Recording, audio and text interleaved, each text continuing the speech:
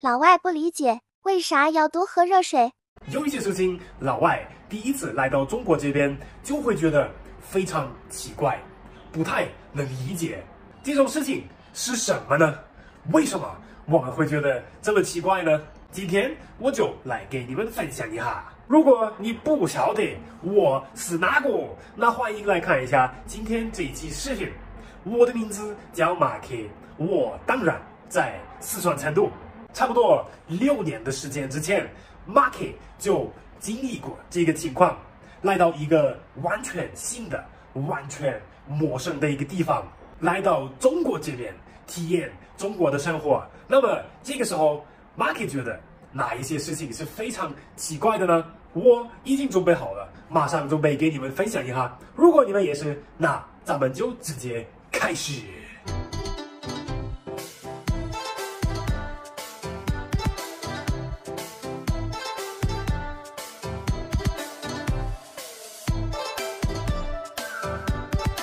朋友们，没有错，今天马克当然又来了。有可能你们已经看出来了，从马克的精神，从马克的脸上，哎呀，马克这2天又在感冒。我建议你们不要跟我做一样的错误。成都这边还有很多中国其他的地区最近降温了，那么马克可能穿少了，就感冒了。这2天就一直在家里面，都不想动，不想出去，更没有办法健身。哎，好难说啊。成都的空气倒是可以，很不错。哎，就希望搞快点好吧，搞快点恢复工作，搞快点恢复健身。然后这2天，我好几个中国朋友们约我出来耍、喝咖啡、健身，我都要拒绝他们，因为我说我不舒服，过2天再去。然后我听到的最多的一句话，你们猜一下是什么呢？那当然是马克，你多穿点，多喝热水。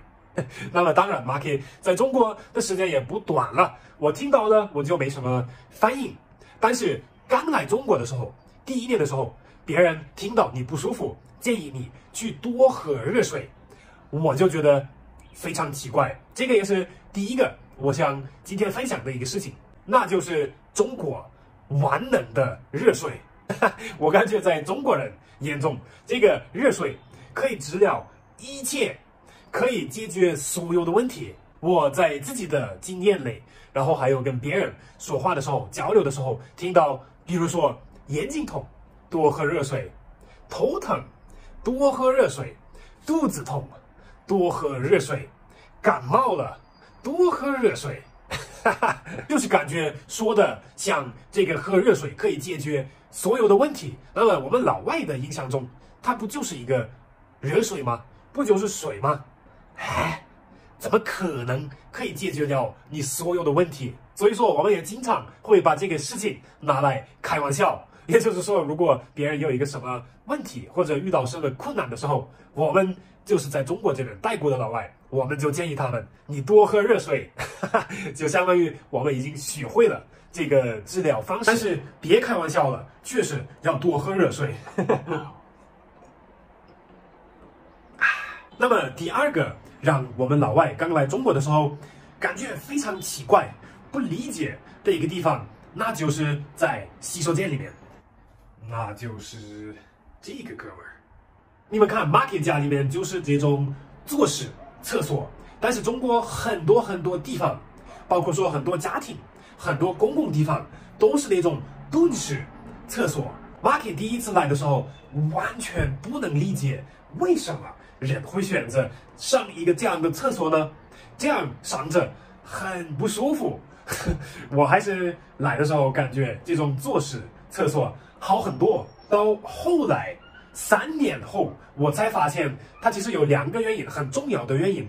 那第一个就是对于上厕所的效果，这种蹲式厕所要好很多，因为你这个身体的一个形状更帮助你的上厕所的这个过程。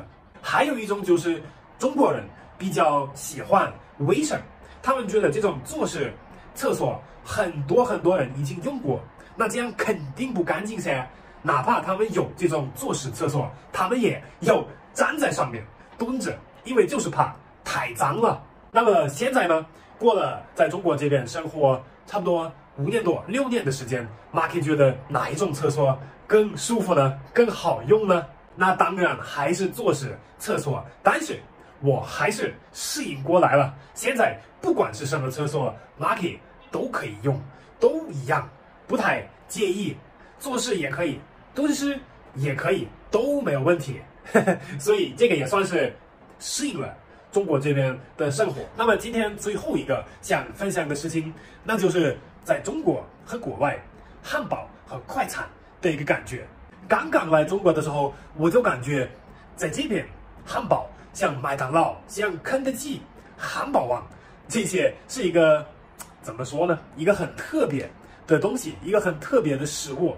可能大部分的人不经常吃，那当然一部分原因是中国的美食太多了，还有一个原因是，当然这些并不是很健康，所以也不建议经常吃。但是还有一个原因让我觉得非常奇怪，在中国这边，一个汉堡卖20、30，甚至40块钱，算是非常非常贵的。为什么刚来的时候我不能理解，为什么花30块钱买一个汉堡，大部分的人中国人不太愿意、不太能接受呢？因为在我们德国那边，包括说很多其他的西方国家，麦当劳或者肯德基已经算是最便宜的食物了。很多人选择经常吃，那是因为快、好吃、方便、便宜。花20、30块钱买一个汉堡，还能买什么呢？在德国，可能一瓶矿泉水吧。真的没多少东西可以用这个价格来购买。你要是吃一些其他的快餐，也是轻轻松松的要50块钱，或者说你要是去餐厅里面吃，也轻轻松松的就是80，可能100多块钱，基本上没有什么很便宜的选择。所以当然我们会觉得麦当劳这种地方特别便宜了，已经很不错了。那在中国待了一段时间，我发现买一个包子1块钱、2块钱，出去吃一碗新鲜的面，里面还有蔬菜，还有牛肉，10块钱。去餐厅里面吃一些炒菜，吃一些肉、蔬菜，都是新鲜的、现做的，可能也就20、30块钱。所以这个时候我就非常理解了，为什么中国人会觉得麦当劳花20、30块钱买一个这么小的汉堡非常不值得，就是因为中国这边美食太多了，而且很便宜的选择也非常多。但是西方国家，特别是德国那边就没有这些。但是我的朋友们，在你们的看法中，花20、30块钱或者40块钱买一个小的汉堡，值不值得呀？评论里面跟马克说一下。今天的这个分享就差不多结束了，这是因为刚好马克今天也感冒了，刚好也听到了这一句话，多喝热水，所以我就想到做一个这样的分享，希望你们喜欢。如果你们感觉今天的视频还比较有意思的话，又学到了一些新的看法，一些新的知识，那非常希望可以得到你们的点赞、你们的关注、你们的转发，谢谢我的朋友们。现在马克要继续休息了，希望这个感冒明天就好了，那就只有跟你们说拜拜了，注意身体，下一期视频见。